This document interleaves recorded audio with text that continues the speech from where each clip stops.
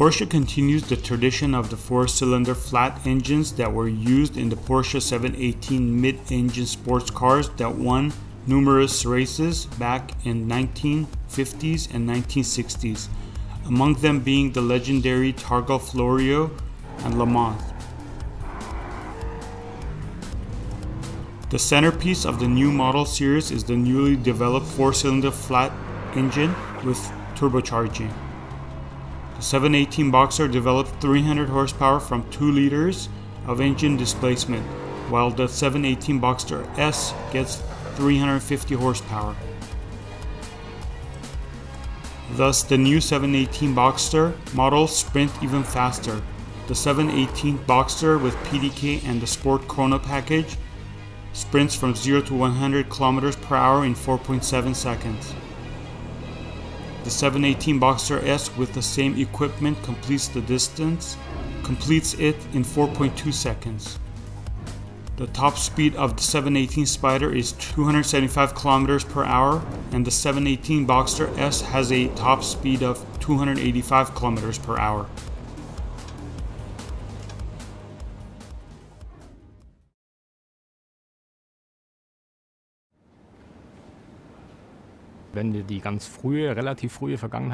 If we take a look at the very early and fairly early days, the 718 was successful in the 1950s and 60s with a four-cylinder engine.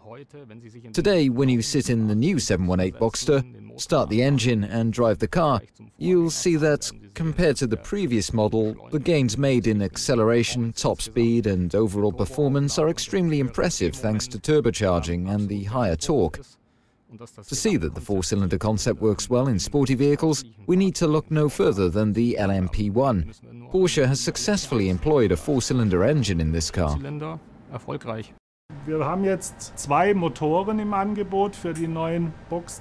Two engines are now available in the new Boxster vehicles, i.e. the 718. One is the basic engine with a 2-litre displacement and 300 horsepower. This is 35 horsepower more than before. And in the S model, the top engine version, we have a 2.5-litre 4-cylinder flat engine with 350 horsepower, also 35 horsepower more than the previous model. Die Turbotechnologie erlaubt es uns zum einen, den Hubraum zu reduzieren. The turbocharging technology enables us to reduce displacement while improving performance. And, this is what's really great, we're also able to decrease the number of cylinders. So we can leave out 2 cylinders, while reducing displacement and still improving performance. The welcome side effect of less displacement and fewer cylinders is lower fuel consumption, because you also decrease the friction within the engine. Auch die innermotorische Reibung senkt. Die Spreizung zwischen gesteigerter Performance und besserer Effizienz. We achieve an optimal balance between improved performance and greater efficiency by turbocharging technology combined with a lot of small measures related to the overall engine concept. We've designed the combustion process so that we now use a central injection system, meaning the injectors for direct petrol injection are now positioned centrally between the intake and exhaust valves, close to the spark plug. This facilitates very good fuel induction, good efficiency, good raw emissions, everything that makes for a good combustion process. Alles, was für ein gutes Brennverfahren dazugehört. Zur Turbotechnologie, in our turbocharging technology, we have a wastegate turbocharger for the 2-litre engine, as is also used in the new 911. And the 2.5-litre B4 engine has variable turbine geometry. This technology is also employed in the 911 Turbo and has proven very successful in this model. Now we have specifically adapted this technology to the B4 engine. We needed a larger turbocharger, and so we're now implementing a larger version of this variable turbine geometry exclusively for the 4-cylinder flat engine. Boxermotor dargestellt. Auch hier gilt es, das Gesamtsystem so zu. This was also a goal in optimizing the overall system. Here we are talking about air induction. This means drawing induction air into the engine while keeping losses, flow losses, to a minimum. and implementing the entire compression path from the turbocharger and through the intercooler with minimal flow losses. We also wanted to optimize the exhaust system to ensure that exhaust paths are as short as possible, so that the exhaust gas flow accelerates the turbines as quickly as possible after exiting the cylinder, which leads to precisely this turbo engine response. It's about shaping the engine response to ensure that the driver senses the vehicle responding to even slight movements of the accelerator pedal.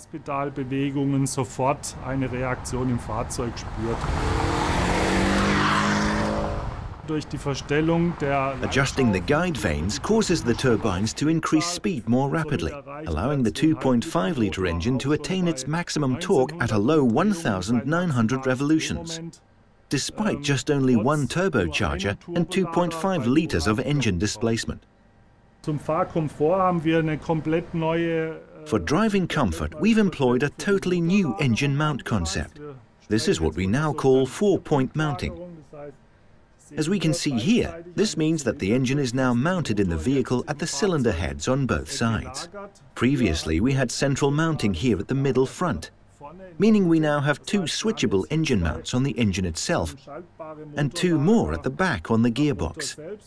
This facilitates a very good level of driving comfort, but most important, of course, is how the engine itself produces a feeling of smooth running, how it behaves.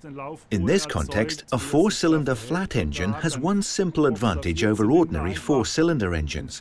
It doesn't need a balancer shaft.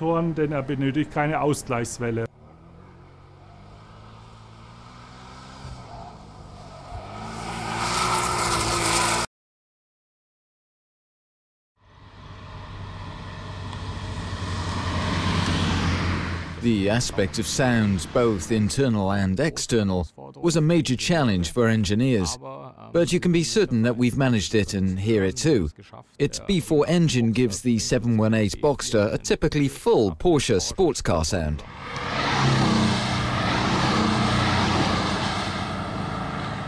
Essentially, the work of the acoustics department begins before we get the vehicles, i.e. with a blank sheet of paper. We start right from the outset, participating in the vehicle's design and its acoustic layout.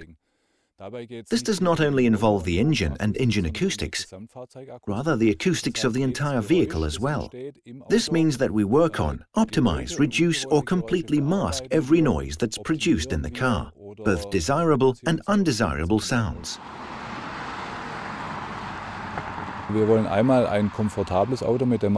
After all, we want a comfortable car that you can sometimes take on a long trip or drive to the bakery shop to fetch your bread in the mornings. Therefore, we need a certain amount of sound insulation, sound optimization, and of course, maximum emotional appeal. Our aim is definitely to be at the very forefront and to develop and build a car that has a significant emotional impact with all of its systems, not just with sound alone, but with sound as a tool. One challenge with the 718 Boxster was to further develop the previous model, i.e. make it a bit more comfortable, a bit sportier.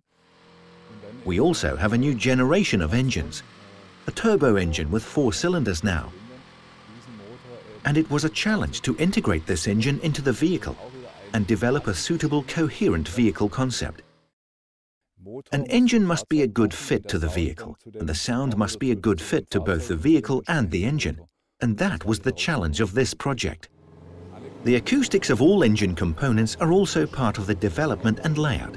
This is why we're involved from the very outset in engine development as well, so that we can have an influence on the mechanical noises and noise disturbances, and configure the design of the basic engine to ensure that no disturbing noises are produced.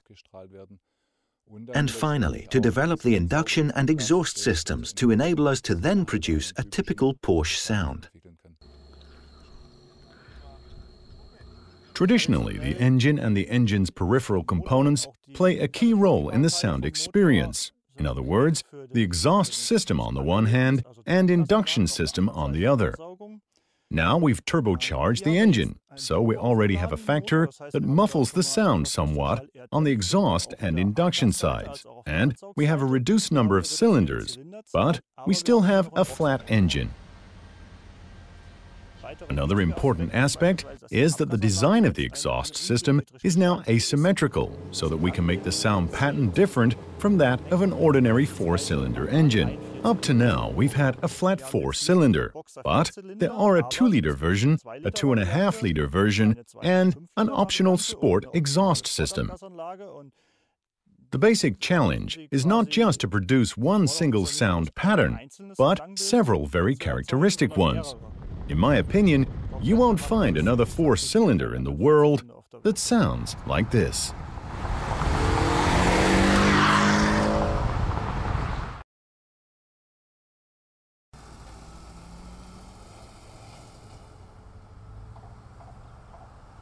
The 718 is an excellent starting point. We are very, very successful in this market segment with the Boxster, a purebred sports car, a mid-engine sports car. But of course, our aim is to become even sportier, to give the vehicle even greater agility, to make the vehicle even easier to drive, to give the customer a positive feeling, an enjoyable motoring experience beyond that of the previous model. We've pushed ahead the tyre development. We've developed a completely new range of tyres. We've also changed the steering ratio to make the vehicle even more agile in response to steering inputs. And we've further optimized precise distribution of structural stiffness in the suspensions. And now, of course, the steering also interacts with the suspension system, the front end, the structures found there, and the tyres. Here, too, it's important to attain an optimal solution by attention to detail. We need an appropriate level of steering precision for straight tracking, and steering response must be just right so that precise steering inputs elicit immediate vehicle responses, and we can get a favorable steering torque gradient. This involves a very large amount of fine-tuning work in relation to the interplay of many individual components. The main leap forward that we're now making in the 718 compared to its predecessor is that the steering is approximately 10% more direct, meaning that the car is more dynamic and agile in response to steering inputs, and it's much more fun to drive.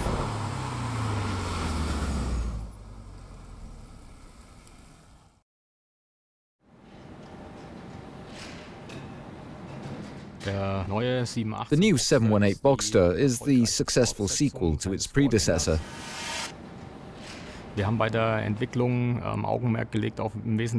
During its development, we focused on 3 main points. The first is advanced development of performance and efficiency. The second is enhancing the design to create a more contemporary appearance. And the third is significant improvements with regard to the general theme of connectivity in the car. The real challenge here was to give the vehicle even more individual character and demonstrate the technical merits of the vehicle even more clearly. The first focal point I mentioned is the engine. Flat engines as we had previously, but with 4 cylinders in the future. New, it is turbocharged in the basic model as well as in the S version. The second major technical improvements have been made to the chassis.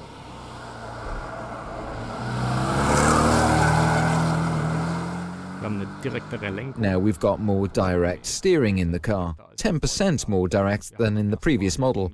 For the first time, we're able to offer a controlled sport suspension that is set 20 mm lower in the vehicle. And the third major point is the theme of connectivity. We've got a new PCM 4.0, as we call it, which can implement everything required for connectivity in the Porsche Connect apps in the vehicle.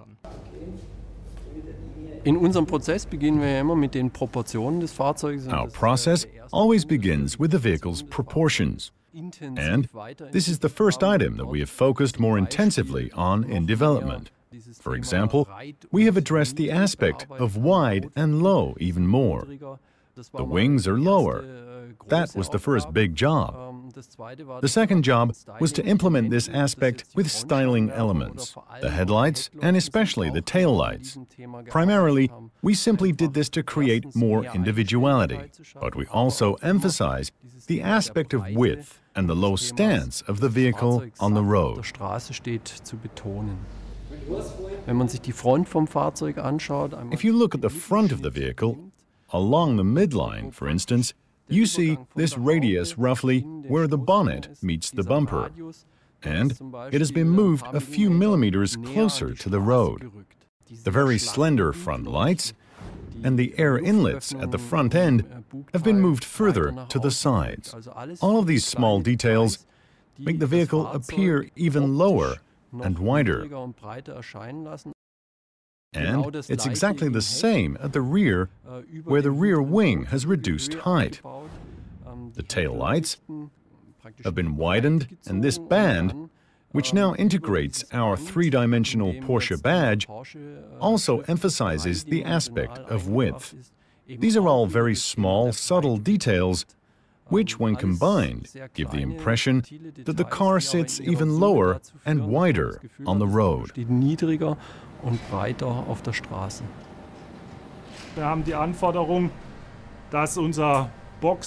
It was vital that our Boxster, the classic roadster with its futuristic design, should not have an entirely new exterior look just because it was getting a turbo engine. And so our challenge was to see how we could get a turbo engine into this roadster and satisfy its induction air and cooling air needs with the existing inlets. Another problem was to determine how we could incorporate the air filter, the entire induction path, and the intercooler in a very compact way on the engine, so that the total engine size would be no larger than the naturally aspirated six-cylinder engine that was previously installed in the Boxster. Ein Sechszylinder-Saugmotor, der ja vorher in dem Boxster eingebaut war. Regarding the interior, it's always important for us to have an interior create an atmosphere that gives the driver and the front passenger a good feeling about sitting in the vehicle. This was our focus, but we focused primarily on the aspect of communication. One example is the screen in the middle of the center console, where we now have a glass look.